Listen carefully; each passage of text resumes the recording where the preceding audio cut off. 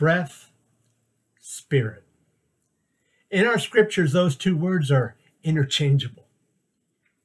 For when ruach is used in our Hebrew scriptures, when the word pneuma is used in our Greek scriptures, ruach in the Hebrew, pneuma in the Greek, each time these words are used, they can be translated as breath or as spirit.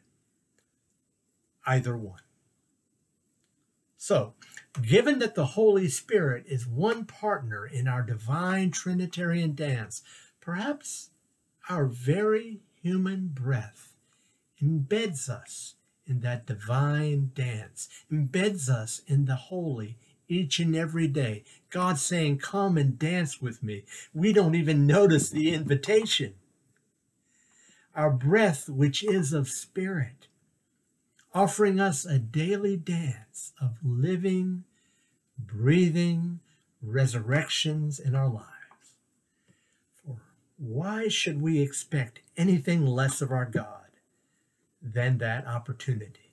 Join us in that divine dance this Sunday.